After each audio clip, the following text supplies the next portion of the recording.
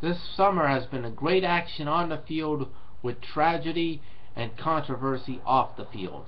LeBron James proved why he's the best player in the NBA, leading the Miami Heat to their second straight NBA title over the San Antonio Spurs in an exciting 7-game series. In the National Hockey League, the Chicago Blackhawks won their second Stanley Cup in the past 4 years, defeating the Boston Bruins in 6 games.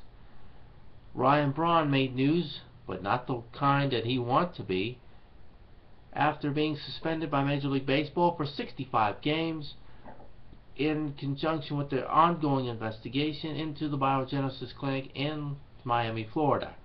News also been released that Alex Rodriguez might be facing a suspension for the rest of this season and all of 2014, possibly ending his career.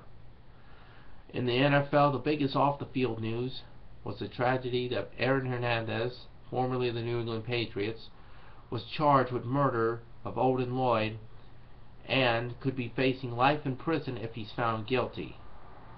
So hopefully this in the next few months will be more excitement on the field and less tragedy and controversy off the field. As far as Hernandez case, it may not go into court until sometime next year. Speaking of court, Graham Spanier,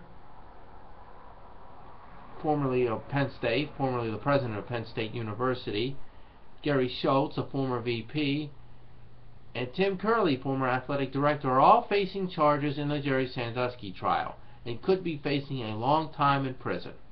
Keep watching for all the latest blogs coming on YouTube, and continue to go on my Twitter blog, twitter.com/RLaytonSports.